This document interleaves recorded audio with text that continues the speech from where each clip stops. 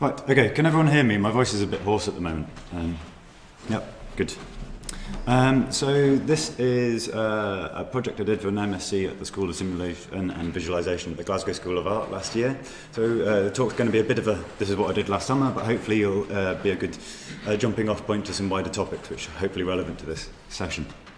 It's based on, pardon? Say again?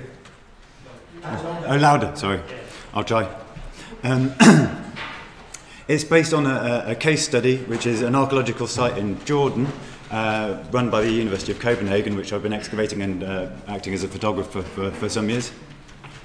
I'll give you a very brief run through the site so you've got some idea of where this all came from and what we're trying to achieve. So the site is over there, we're up here. The main thing is to know we are out in the desert fringes of eastern Jordan, and an awful lot of it looks quite like this. So not a particularly green and bountiful place, certainly not if you go in August. However, if you go in May, it's a little bit nicer.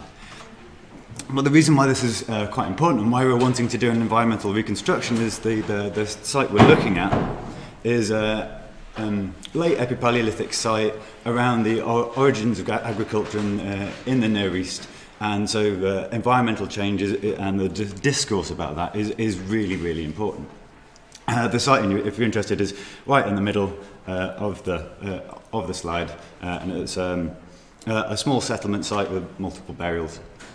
Like most excavations today, we have an awful lot of multi-resolution data and an awful lot of 3D data, which is absolutely superb, especially for landscape reconstructions and that kind of stuff, but it's also quite complicated. So this is a slide to remind us of how kind of environmental reconstructions would be done more traditionally, and how we would argue it and what they represent. I think I've been working, my particular favourite description of what an archaeological illustration should be is as a hypothesis machine. It's presenting arguments and creating a platform for people to discuss those. But I also think it's important as we're moving into a more technologically enabled way of discourse and presentation that we remember just what these types of single drawing, single scene depictions actually allow us to do. They can bring an awful lot of information together in one place and gives the reader an ability to read to a depth of their choosing, which is not always the case as we become more digitally based with our 3D presentations, our VR experiences and all that kind of stuff. Getting to the final point has already been mentioned. There's an awful lot of stuff which goes on in the background to get there. It's a messy process. It's archaeology and negotiation is taken from an article by Sarah Perry and Mark Johnson, where they're looking at the archives of Alan Sorrell and the value of these kind of discourses within archaeology in future. For both interpreting what the end result, but also seeing how our own discipline changes over time. But how do we capture this in the current age, where a lot of our work is born digital, gets a little more complicated.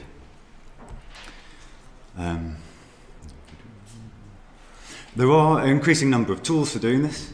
At the top we've got an example of how landscape visualization is moving toward more commonly in archaeology. Now we're doing photorealistic renderings, still often still images, but using very complicated software, which is often quite removed from the discussions that are actually taking place. I saw a slide today about archaeological reconstruction, and again you have similar things to what we had on the previous slide with people drawing over the top of things, but it wasn't on a 2D drawing, it was on a 2D rendering of a 3D drawing, and we start to have these orphan sets of different data types which don't necessarily link together, which seem a little bit strange in this day and age. But of course, there are parallel developments in architecture, of course, with building information model systems and an awful lot of integrated systems which are trying to link the different steps of concept development from conception to presentation. I'm not the only one who's been thinking about this either. Certainly, I'll come on to what I've actually done, but one of the main aspects is using GIS and Games Engine, and had Stuart Eves' augmented phenomenology for some time ago, more recent examples, and there's quite a lot of very interesting work on developing 3D visualizations for buildings and containing those discourses and decisions over time, and trying to link those data sets or form those data in a way which comply to current standards, like using the SciDoc CRM and those kind of things. This is a brief overview of what I attempted to do, which was to link QGIS to Unity through Postgres. The main point about this slide is the visualization process is really still very, very messy, and a lot messier than we actually like to admit a lot of the time. It takes an awful lot of different types of software, different file formats, a lot of different skills before you get on to the different specialists for the different regions, the different aspects. So at the heart of it, oh sorry, I'll just check on this. So in this particular system, one of my central aims was to create multiple ways of interacting with the same data as part of the discussion. Because what we're seeing, and we've seen on the other side, is people are developing more and more systems for trying to achieve the same aim, but those systems you've then got to learn yourself, whereas we've got an awful lot of specialists who are very comfortable and familiar using particular software packages, which produce data which we are already able to archive and manage to current standards. So the basis was to have data which you can interact and manage both in the GIS system and in the Games Engine, and for it to feed back. So as you're having a discussion within the Games Engine, you're feeding back data in a format which you know how to deal with and archive, and you can see through your existing systems. Didn't work perfectly, but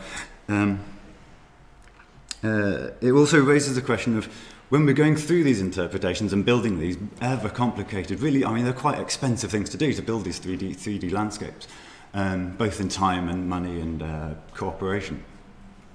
What is it that we're actually wanting to keep? When you're developing a landscape, for example, you will populate the landscape with different vegetation. You can use GIS tools to develop arguments for what kind of vegetation was there. You're bringing archaeological information in. Is what you want to preserve the final picture of the scene that you've created, or is it actually you really want to know an idea of plant density, plant species, plant distribution, which is a relatively simple information which we can store and link into wider data sets from other disciplines as well. So we can link ourselves into the argumentation and discussion of other disciplines such as geography, geology, and botany specialists.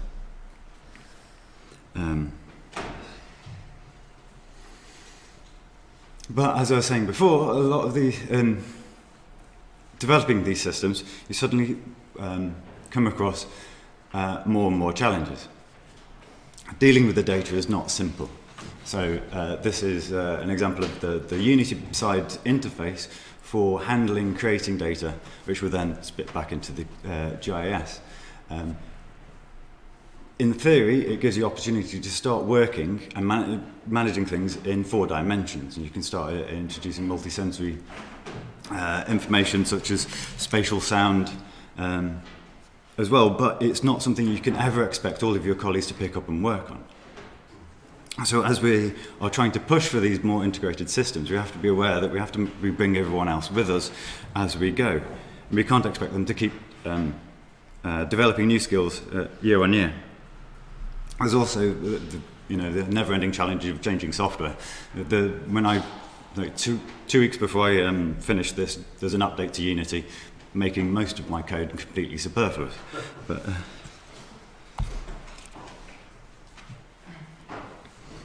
So, as I was saying, it's good to provide ways for people to interact in ways that they know. So there's a client-side access for this. We have very limited controls, and most of the modifications was done through me. One thing I forgot to mention early on, remember we had the traditional two-dimensional drawing by the artist, is in those cases the artist plays the role of an interpreter. So they mediate between specialists to create a unified argument. And we still effectively have to have that same thing, not necessarily because of the skill of the artist, but as the previous slide showed, the complexity of the software. So it's mediation by technician rather than mediation by artist. The second half of the slide is an example of spatially located comments which could be tracked through time through the database. But makes me think of the previous two papers in the ability of tracking those arguments over time. When you start to have spatially distributed arguments where people aren't interacting in a single chain uniformly, it becomes suddenly very difficult to work out what exactly has influenced what and when. And presenting that in the future in a way which is actually meaningful and as useful as the hand-drawn comments on a hand-drawn map are to us today. And the other point, the current personal expressions of how we want to interact with the 3D data is not free. If you have a drawing and you want to suggest comments, you can interact on a level playing field, whereas as our visualizations become more complicated, we're cutting people out of the interpretation process and removing part of the human element of the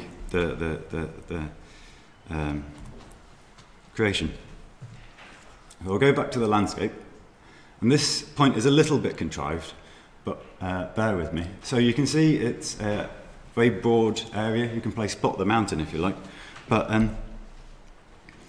when developing the landscape, it was never raised that when you're going around the landscape, you don't see the mountains. This is an example of a telephoto photograph with a cut from an early development release. And, you know, the scale's all there, everything's in there, but you know they're there because you've used the GIS, you've seen all you've seen all the raw data.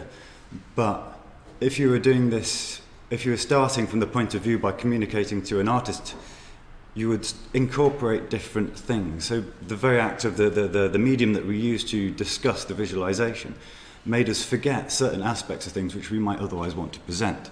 So our arguments and interpretations are being mediated and modified by the platform that we're using to do it. And another example of that is this slide here. The slide on the left was universally decided as completely wrong, couldn't work at all. The slide on the right said, yep, that's pretty close to what we want. They're exactly the same 3D space, 3D model, just a different camera point. And the major difference on the slide on the right is, again, it's being mediated by the limitations of the software that we're using, and it's clipping planes of the hardware, is changing the appearance and transforming the argumentation, but in a way which wouldn't be recorded by any of the normal means of argumentation documentation. It's kind of an unseen influence, which we really need to be careful as we start to use more 3D and computer-mediated processes. I'll finish on this saying that a lot of the systems which are being developed, certainly in the kind of architectural industry, use the final representation, the final rendering as a bit of an afterthought. And that's similar on some of the other projects which people are working on, where they build the models to go into a visualization and then they render it. But to me, we have to make sure that whatever systems we use goes right through to the endpoint, right to the framing, and feeds back and restore that in a meaningful way. So that's it. Thank you.